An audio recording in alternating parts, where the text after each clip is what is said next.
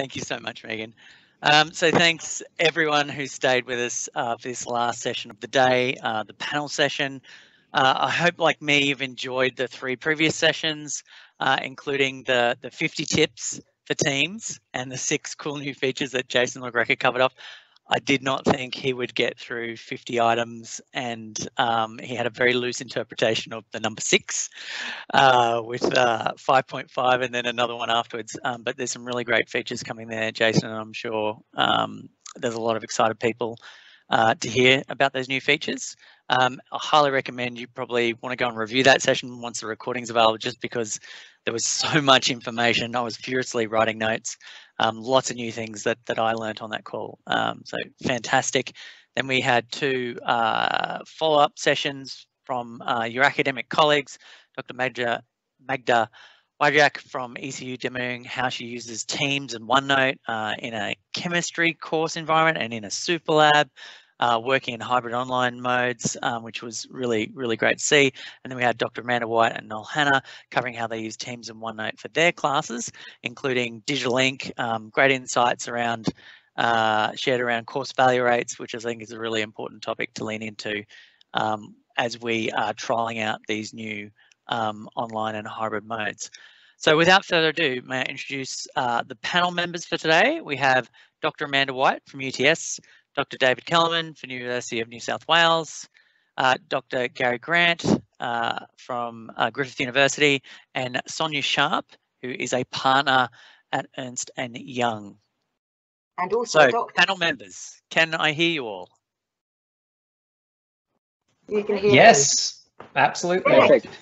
Fantastic. I can see you all as well, and I'm also on the multi-screen. So if I look like I'm looking away, it's just because I'm going from screen to screen.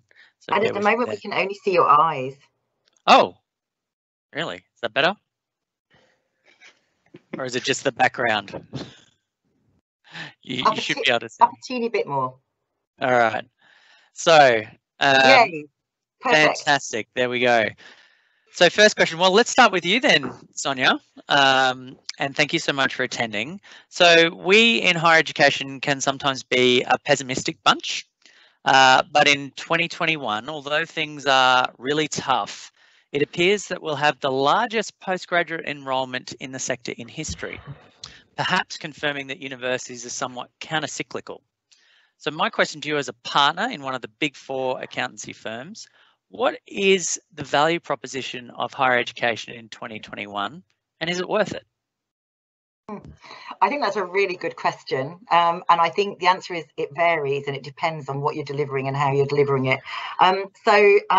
Everybody's expectations has changed during 2019. The experience of working through COVID, working more remotely, whether that has shifted our consumer expectations as well as workforce expectations. All of us have done things differently. There's some things that we will never want to go back to, and there's some things that we will want to return to, snap back to quickly.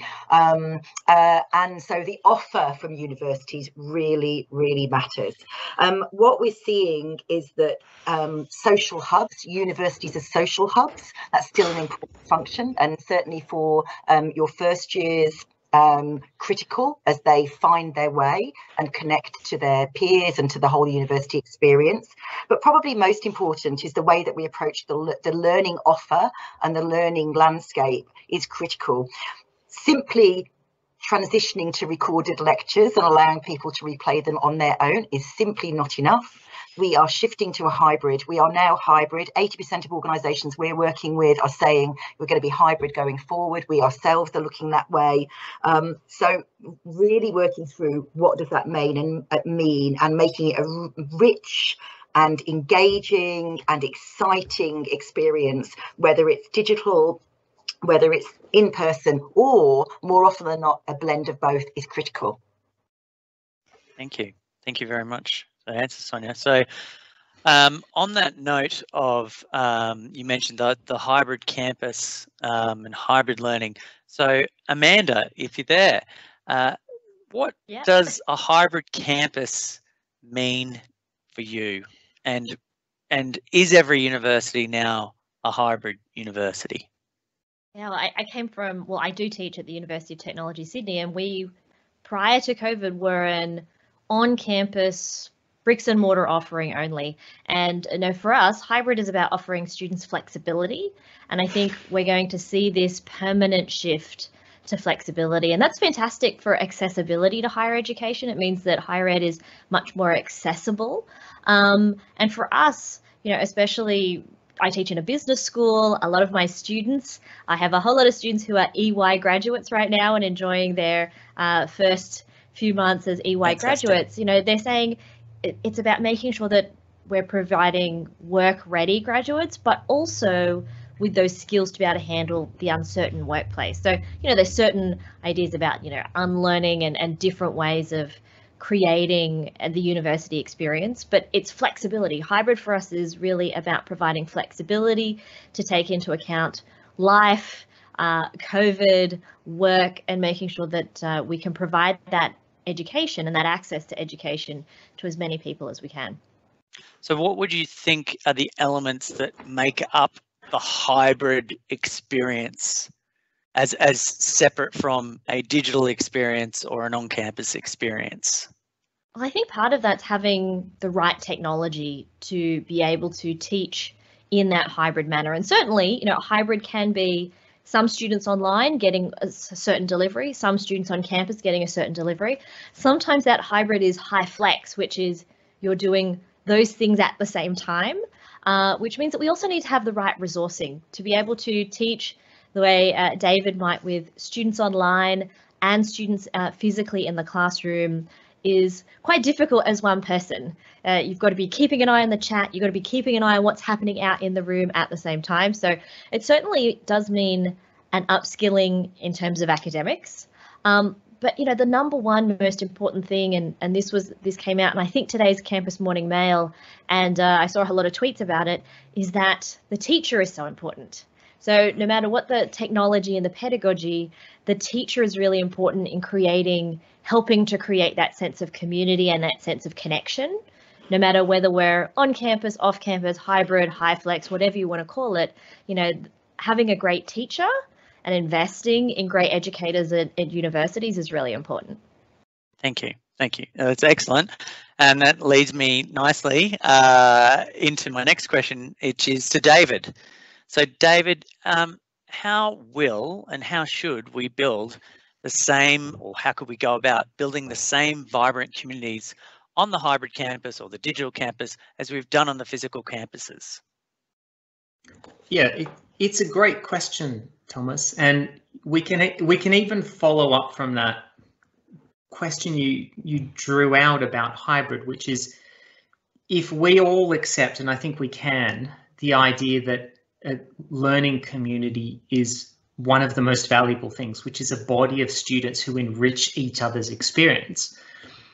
The first thing that hybrid or bimodal makes us think is, oh, you can do the course on campus or online. But the real meaning of hybrid is when we collectively enrich the community. So how does an on-campus student enrich the experience of an online student? And more difficultly, how does an online student enrich the experience of a campus student? And how does all of this happen seamlessly at the same time throughout a degree? I think that that's a fascinating space that we're going to explore in 2021, because as Amanda just pointed out, we were bricks and mortar campuses in 2019. Our online degrees were like this sort of special, go and do your master's in something. It's an online degree, and it was totally separate, usually even administered by a separate group of people. In 2020, we became online-only universities, and in 2021, we are now exploring what that hybrid space is.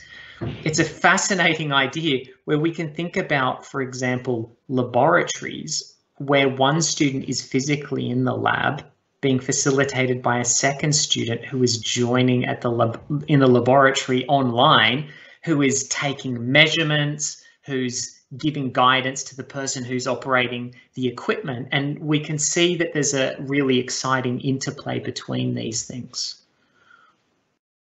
Thank you. That's excellent. So if someone's thinking about you know, practically building those communities, what do you think they could take away maybe from today or maybe just from your experience to start building those communities in their institution or for their course or program?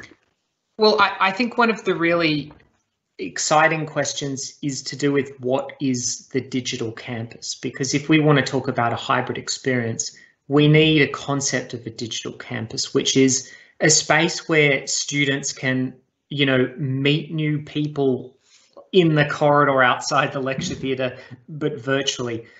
We create campuses as a space very intentionally where we want students to meet each other, to create communities. We want them to see their lecturer, you know, in the queue to get a coffee and strike up a conversation. We want academics from different departments to meet up and say, oh, I just saw your seminar last week, let's write a ARC grant together. All of these incredible happenstance things happen, but it is very intentional. It is why we build campuses the way we do. So not only do we have to understand this idea of how do we build a digital campus, but the second question is how do we hybridize that concept?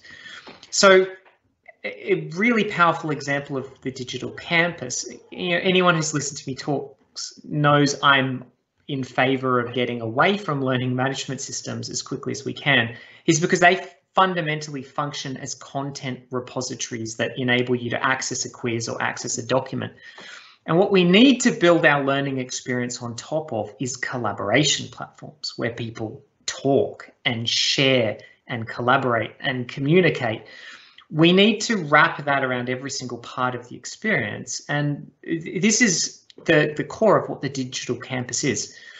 Then there's this exciting space where we start thinking about things like digital twins and IoT and meeting rooms that are also digital meeting rooms. Now, a lot of campuses will have modern meeting rooms now that you invite the room to the meeting and it has a camera. We need to start inviting the laboratory to the lab booking time for the student. We need to start thinking about every object in the campus being mirrored within its digital twin in the digital campus. So there's a lot of very forward-thinking concepts, but it's what educational leaders need to start thinking about. Thank you. Thank you. That's excellent. I've just taken a few notes there because I want to follow up about a couple of those points if we've got time later on. So question then for Gary, and we'll further digging deep into the hybrid campus, digital campus, hybrid learning. Has a move to the hybrid campus and hybrid learning helped or hindered learning opportunities for students in relation to equity, accessibility, and disability? That is also a very good question. I think there are two sides to this. We've learned a lot during this experience around what students have access to. I had many assumptions around what sort of technology students were, first of all, in possession of, how good their internet access was, you know, how comfortable they were with using different devices. I have learned a lot. I've been schooled. From another perspective, though, you know, collaboration has been the key word through all of this. I don't think you can build a hybrid campus without collaborating with the people that are getting the product. It's the students that are our greatest advocates for how we move forward based on this experience, but also they direct us in how we kind of evolve.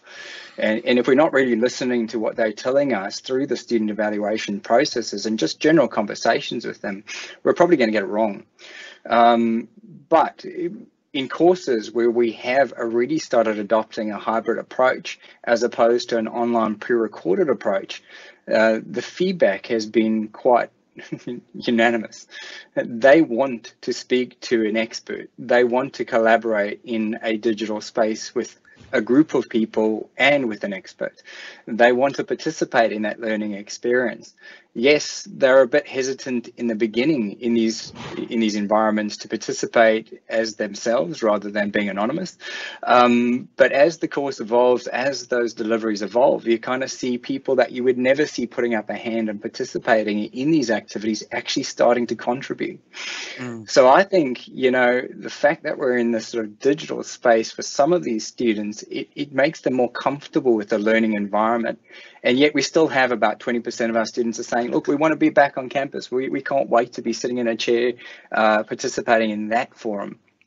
So, you know, I think the biggest mistake we will make based on these experiences to just shift back into status quo. You know, we're talking about hybrid, it should just be normal. We're talking about collaboration. Well, we have all the tools, both face-to-face and off campus, to collaborate in ways that we've never even dreamed of. And we've also seen people that were so hesitant of engaging with technology almost becoming quite experts in it and teaching. You know, I love tech, I love playing, and yet I bumped into someone who wouldn't even touch a device. You know, they wanted a whiteboard marker and an overhead projector, teaching me things that I didn't understand were either exist in the tools that we're using. So I think it's very exciting.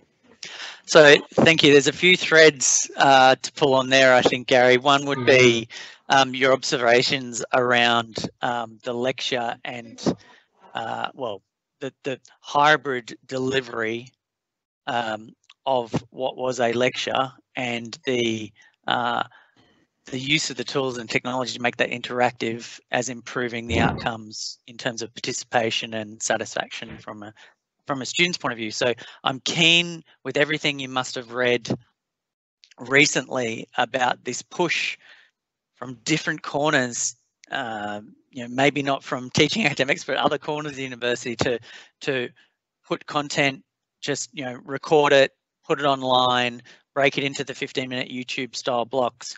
You know, does that worry you? Does that worry you? And what's your thoughts on that? Is that going to be good for students? Is that going to be good for the outcomes? Is that going to be good for our mission?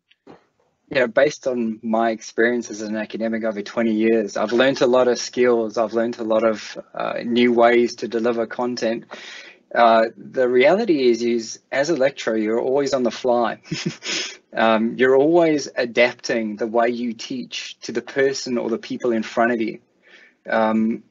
I've sat down and tried to develop online courses, and, you know, I haven't failed at many things, but I've failed at that because I want to put too much in for all the different caveats of things that I've already experienced from students, and I can't pull it together. I think there are definitely going to be things that or content areas that can go online. I don't think it's a one size fits all. There are some things that are so dry. I'm not going to say all those that go online, but, you know, there's some things that just should never be a face-to-face experience. But as for the broader sense of learning, it's not about knowledge. It's about the communication, it's the collaboration, it's the innovation, it's the, you know, and resilience. I mean, I always try to figure out how we're ever going to teach resilience, and I say thank you to COVID, because all of a sudden we have a whole bunch of kids that are going to go out into the workplace that are far more resilient than ever before and dynamic. I mean, so I think online doesn't deliver that, and we should find niche areas where it works, but you should never prescribe it across a university, because I was going to say that's not a pharmacy pun, is it, Gary? Yeah, no. Look, it's embedded. Yeah, no, that's fantastic. So kind of leads me to another point, and probably one for David. Are universities content providers, and should they be? So, you know, a fascinating thing that I learnt just this morning was that the word lecture actually comes from the term to read. And before movable type, universities were built around libraries that had vast repositories of knowledge that were in handwritten books, of which there were very few copies. And the best way to disseminate this information was for one person to stand up and to read it out to a lecture theatre of people who could then all gather this, you know, wonderful information. And when movable type came along, everyone said the university's dead. People will just get copies of books and learn it themselves. And so here we are, you know, hundreds of years later, where we now have YouTube and we have Wikipedia, and all of the content is there. And people are starting to say universities are dead. Everyone can self-learn whatever they want. And it's the same argument that we had when books were invented. It's a wild thought. You know, Gary made the point there. It is not our core value, and in fact, it is not even in the top 10 list of what our values are, is to provide content. We've always relied on textbooks, but now what we're able to do is point at myriad of incredible resources. They may be on the web, they may be in our library behind a paywall, but they've already been made. And, you know, we are not supposed to be the creators of content. We, as teachers, of course, in that more classical sense, in the university setting, can think of ourselves as like managers of a team. The students are our team, and we're there to guide them, to be mentors, to help teach them along a journey and to corral them through this common goal where we're on their side, certainly not standing at a lectern giving 2-hour monologues, right? Just as much as we shouldn't be recording ourselves doing that and saying, watch this. That is an incredibly valuable thing, but there is, you know, literally an overload of content at our fingertips today. Fantastic. Thank you, David. And, you know, we've been on a few calls together, but I still am constantly amazed at the colours at your setup. It's just there's so much for the eye to, you know, it's like watching a fire. You know, you can just watch it forever. It's fantastic. So when we come to, or when we think about hybrid learning and we think about some concerns that have been raised about it, there's a lot of issues. It made the press about proctoring and assessment and academic integrity. So probably just starting with you, Amanda, how will we ensure in this hybrid mode that we can actually ascertain that students are capable of what we say they are in terms of, you know, actually assessing them to a standard? Yeah, this is such a difficult topic because there are so many different factors and forces at play here. Number one, you know, from our own academic perspectives, as an educator, I want to make sure that the students who pass my subject, who go out to EY or to PwC or Deloitte, when they say, yeah, I've done audit, they know how to fill in a work paper. They understand what an assertion is. They understand how to gather evidence. So those are really important to me as an educator. They're really important so for us intrinsically. They're also important from a professional accreditation and, you know, university accreditation perspective. Part of what our value proposition is we're a quality assuring institution. When you come out with a degree, you're saying, yes, this student has met this level of quality and certain, you know, graduate attributes and course intended learning outcomes. Also playing into this, especially in my area in accounting, is professional accreditation. So our students will often go on to a professional qualification where those professional accreditation bodies say, in some instances, yes, there needs to be invigilation of assessment so we can be sure that those students, you know, actually did the assessments and can do what we say they can do. And then the other thing that sort of comes over the top of all of that is the financial situation of universities. So right now, you know, there's no institution that's doing fantastically well. Obviously, you know, we're all struggling with the situation with international students, and we're seeing some declines there, and every institution's had voluntary redundancies and separations. So quite often you think, okay, well, what is going to be the best way that I can invigilate large numbers of students, especially in larger subjects like accounting and business subjects, like engineering subjects, that is the most cost efficient. So, you know, there's often that argument made about cost efficiency. And so proctoring comes in as, well, let's take what we did in real exam halls with thousands of students and examiners walking around with their pens, looking over your shoulder and their non-squeaky shoes, checking calculators and ID cards. And let's try and replicate that in the online environment, and that doesn't always work. You know, the original accounting software systems basically just paved cow paths rather than thinking, what's the best way of doing this? Let's just take the way that we've always done and just technify it. And I think that's a real struggle. So we've moved from this idea of, oh, well, we always had an exam, so let's just keep having an exam. And I think that really comes back to what is authentic assessment, you know, the need for authentic assessment. David has this great exam where his students are all doing the exam together. Mm-hmm. And they're chatting to each other. And it's open, and strangely enough, they're not going, actually, the answer to A is blah, blah, blah. They're smart enough to go, well, you might want to look at this part of the course notebook, which is fantastic. Now, of course, interplaying with all of this is intrinsic motivation for why you're doing something. So if you're doing a degree because you really want to do it, those students are like, well, of course, I'm going to study hard because I want to go out into practice and I want to know how to do things so that I can do my job really well. And you have other students who say, oh, well, yeah, my parents are making me do this degree. This degree is a great way to get a residency visa or, you know, whatever the reason is. And so then you have different motivations for coming to university. And even within that academic integrity space, I interviewed a whole lot of students and students said, oh, with a really tight job market, I'm forced to cheat because I want to be better than everybody else, which blew my mind. Yeah. And then on the other side, it was, wow, in this really tight job market, I want to be really good, so I'd better know it. So there's, you know, I don't want to cheat. And so seeing those two different sides means as academics, we need to think about what is the most authentic way that we can assess students.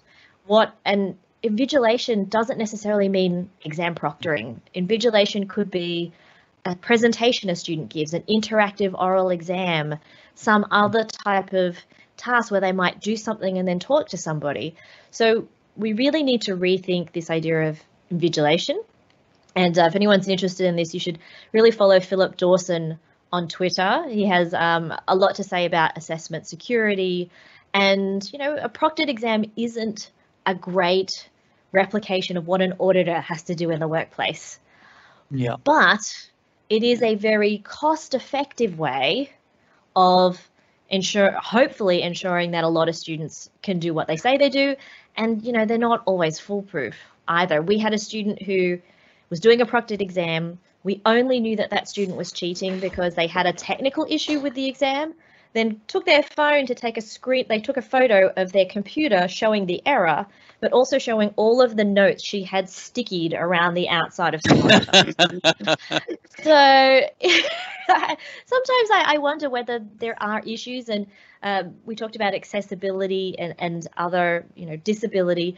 We know that proctoring solutions aren't great with people who are of, you know, people of color with skin types and different issues. So, you know, there's no easy solution to the proctoring solution, but, you know, the budget pressure really, I think for a lot of academics feel like, oh, well, I'd love to do this other task, but it would take me this much to mark it.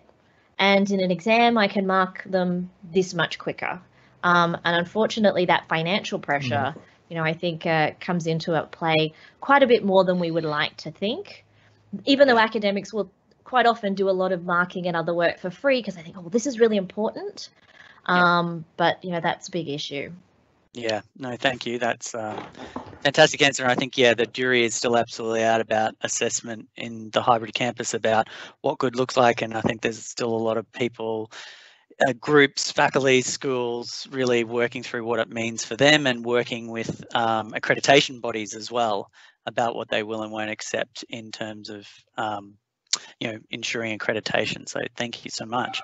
Thomas, can I just jump in there? Yeah, please, Sonia, yeah. Because I'm like Absolutely. going, yeah. Sort of like, because I think it's really interesting, like what is cheating, but also, you know, like in a world where really we're looking to automate anything that can be automated, so that people can really delve in deeply to the biggest conundrums that are facing us, things that cannot be solved easily. And the kind of people we want to employ are people who are mentally agile, inquiring, problem solving, and most importantly, they team around that they work together to solve it, that they fail, you know, like, whoa, we've gone down a cul-de-sac and we've got nowhere, and they can come back and they can explore.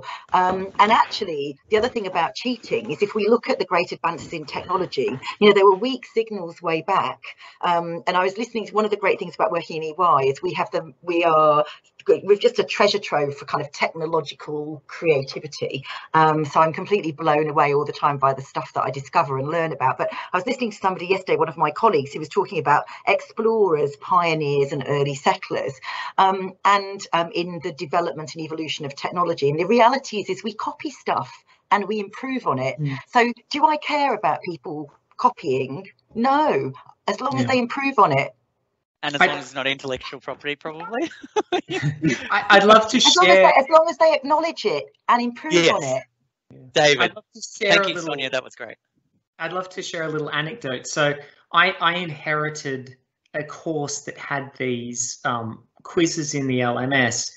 And what they do is they automatically generate random numbers that makes every single person's question have different conditions and different answers. They put in their own unique answer and, you know, it automatically marks it. So what my students, of course, did was that they reverse engineered the structure of the questions and made a spreadsheet where you just put in your number at the beginning, it automatically calculates the solutions. You put it in and you get 100%, and then shared it within their Facebook group. And I looked at this and I was like, well, that great engineering, bonus mark. Okay, well done.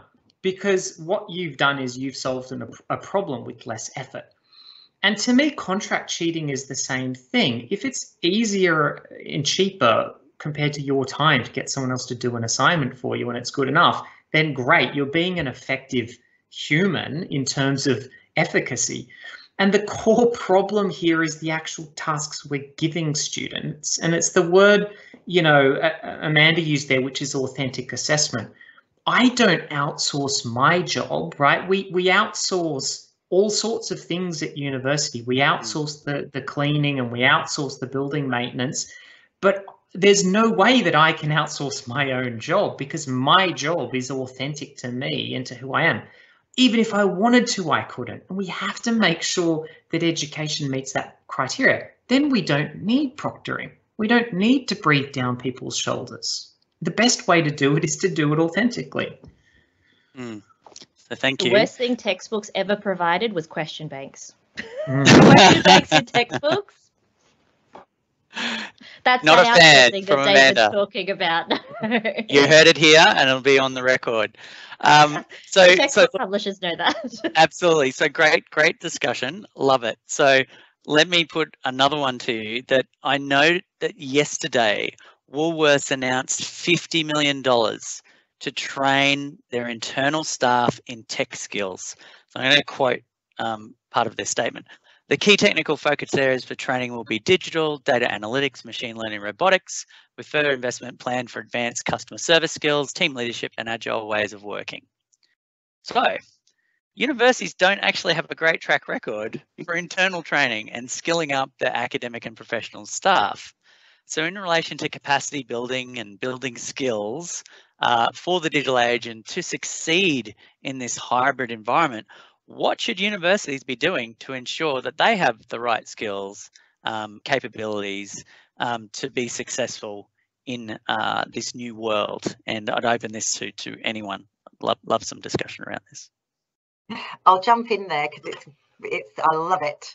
And interestingly, and Woolworths are one of many organisations who are doing exactly this, investing in their workforce. EY is one. So every single member, every single one of our 350,000 workforce, we're being encouraged to do our MBA Tech.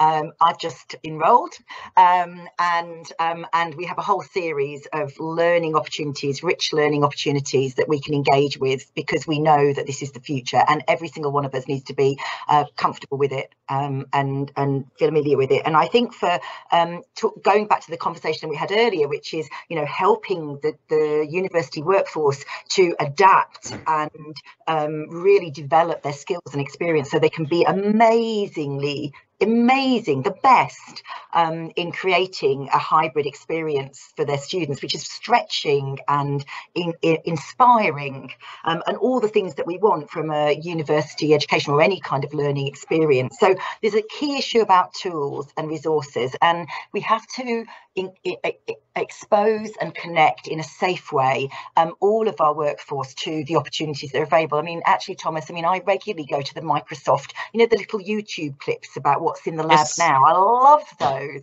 because, you know, when you see what is possible now, again, one of the things I heard from the person who was telling me about explorers, pioneers and earlier settlers, he also said, you know, the future is invisible to us, but it's actually happening now, and those in the lab opportunities that just open our minds to what is possible, and then support us and work with us collaboratively to explore what does that mean, and recognise as well, one of the things that we do a lot of digital maturity work and digital capability building across organisations, and one of the things that we have to be really conscious of is that all of us are at different points of confidence and competence, and we have to create rich pathways where it's absolutely safe to ask a daft question like the one I asked earlier, which is, what is a tenant? I thought it was somebody who lived in a house. Realise the digital term. And so when you've got the climate where any of us can speak out and speak safely about not understanding and not knowing and get help quickly, is really important. But also we need to be exposed and encouraged. We need to explore and play. And going to David's point, we need to be comfortable about exploring and playing alongside our students. And my biggest digital transformations have come from my youngest team members who are my pioneers. They show me the way. Oh, that's, yeah. I might write that one down if that's okay, so I'll credit you, of course. Excellent. Build on it. Others. Or I realised I couldn't raise my virtual hand, so I raised my actual hands. I don't know if anyone can see that. Thanks, Amanda. I think I'm sure that Gary and David feel exactly like I do, that there are not enough hours in the day. It feels like we moved to online learning, probably not David because he was already on the pathway, but a lot of people feel like they moved to online learning as this emergency move. And then they've sort of learnt things just in time, but they're like, I don't know what I don't know.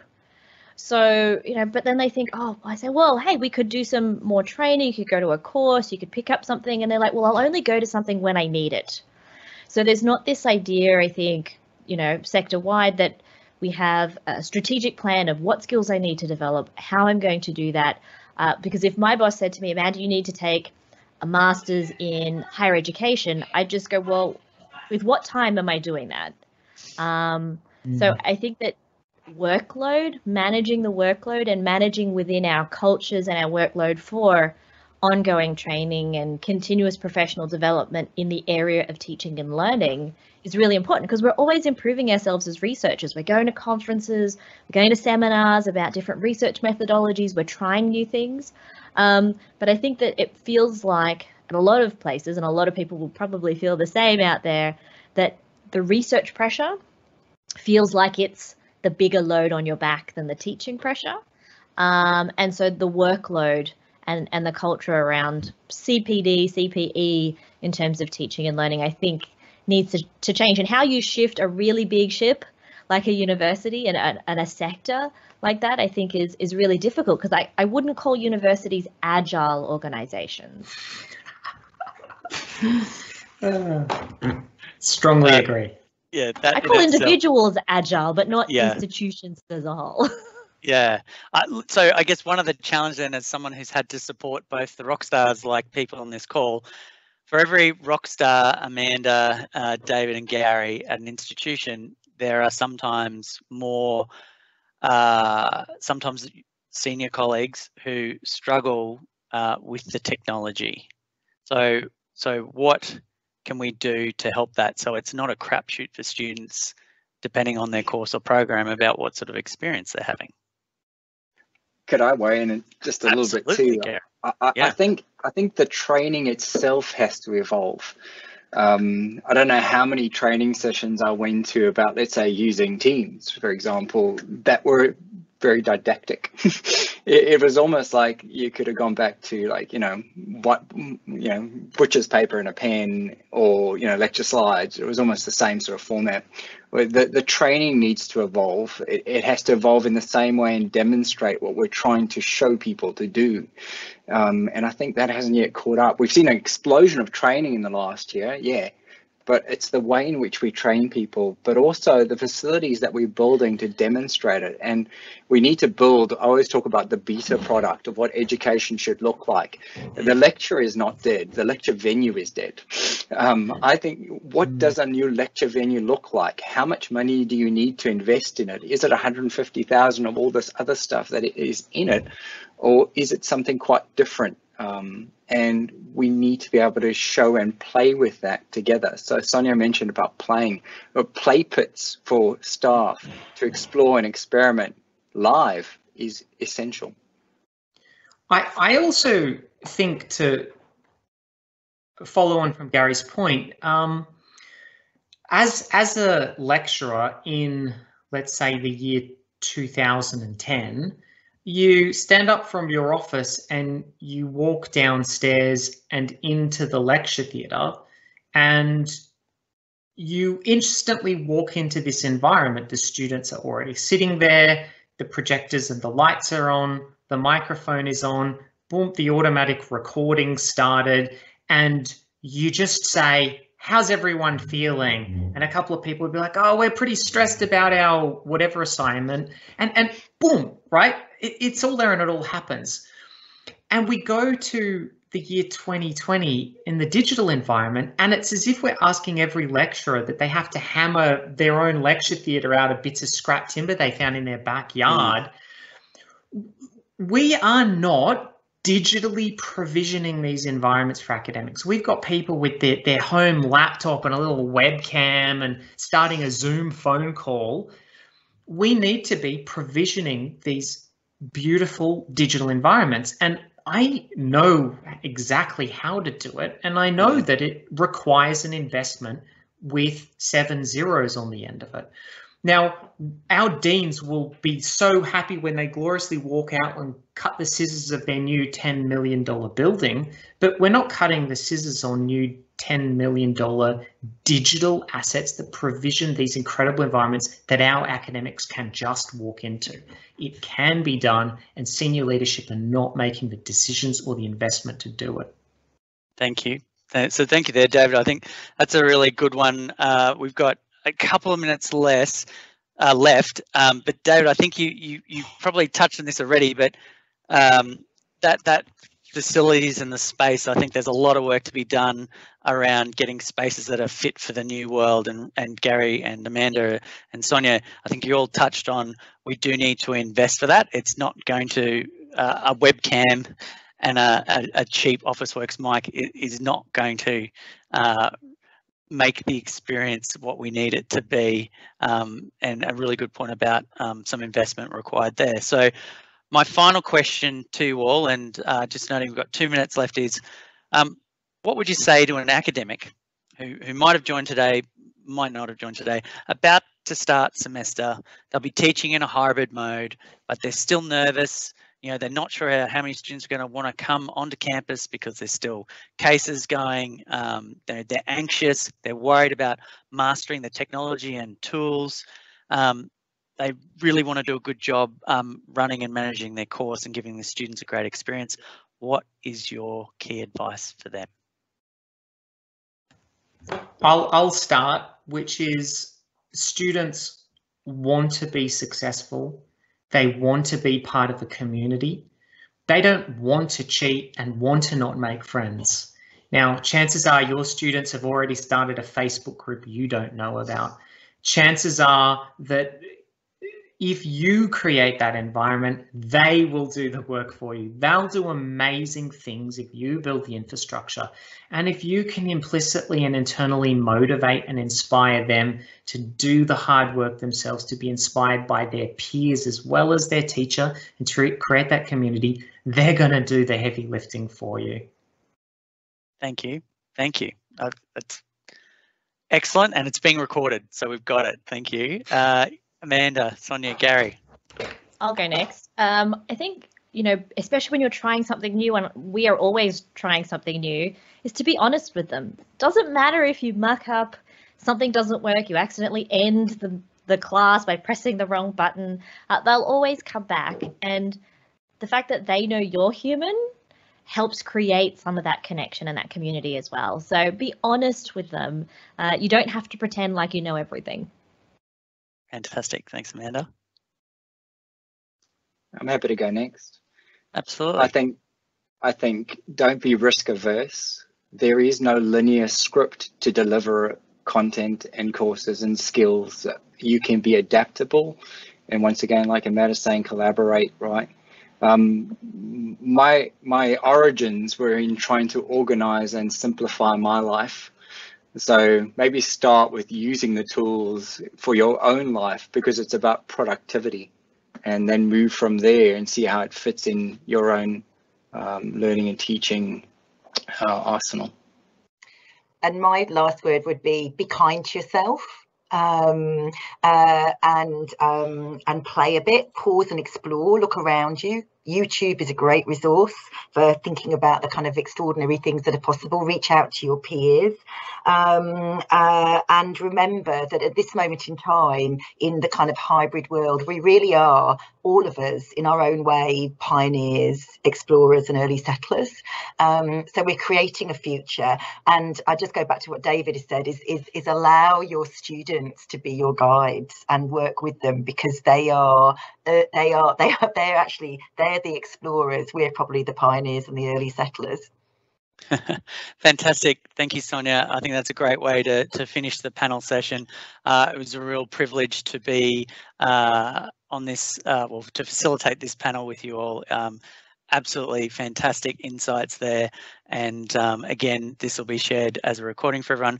I'm going to hand over now to Megan Towns to bring us home and to give you a list of resources and also how to provide feedback. But thank you so much for joining us today, and thank you so much to the panel members. It was wonderful, and I look forward to working with you, your institutions, to a better end than beginning to 2021. Thank you all. Over to you, Megan. Thank you, Thomas. Thanks all. Thank you very much. And thank you to Thomas for facilitating today. It's been great to have you as a part of today's session. And thanks to all of our panel members as well. That was amazing to watch, actually. I've just been enjoying myself for the last hour. So like any conference or summit, it's always good to take something away. So unfortunately, we can't pass a keep cup through the screen to you, but we can leave behind a few resources for you. So our Microsoft Educator Center has been around for quite some time, but I thought it was worth pointing out that we now have some resources and courses specific to the higher education sector. So if you go to education.microsoft.com, you'll find a lot of generic courses for educators. But if you search under training and courses and actually write higher education in there, you'll find courses like the one you see on the screen for collaborating faster using Microsoft Teams for education staff, for example. So do check that out. Great to facilitate your own learning. And then finally, another great resource that you might like to check out is the Education Office support page, where you'll find step-by-step instructions on using a number of different tools from across the Microsoft Education suite of tools. I know a lot of educators like those because it's step-by-step instructions with screenshots. So check those ones out at support.office.com/education. We'll pop these in as announcements as well. And then finally, what a lot of people don't realise when you either work for an education institution or you attend the institution as a student is that you often qualify to download Office for free on up to 5 devices. So if you're out there about to buy a new device, or you're talking to your students who might be going down that path of purchasing devices for the year ahead, be sure to check with your institution to find out if downloading Office is a part of the Office subscription that your university or TAFE has. All they need to do to check whether they are eligible for free Office is go to aka.ms/AU free Office 365. They can pop their university email address in there and see whether they're eligible for that free download of Office onto up to 5 devices, whether they be old or new. So there's a few takeaways for you. Hopefully that's going to help you out in the year ahead, as well as experiencing all these sessions today. So from all of us at Microsoft and the education team here in Australia, a big thank you for attending. Big thanks to Claire and Chanel in the background, as always, for all the work they've done in making this event come to life. And if you'd like to check out the recordings, we'll have them up on our YouTube channel within the next week or so. And if you have any questions between now or then, or even after, please send us an email at oz-edu@microsoft.com. And stay tuned for an email coming out to those of you who registered for this event, as we'll have all the links and details shared in today's sessions shared with you in that email. Thanks everyone, and we hope you have an amazing 2021.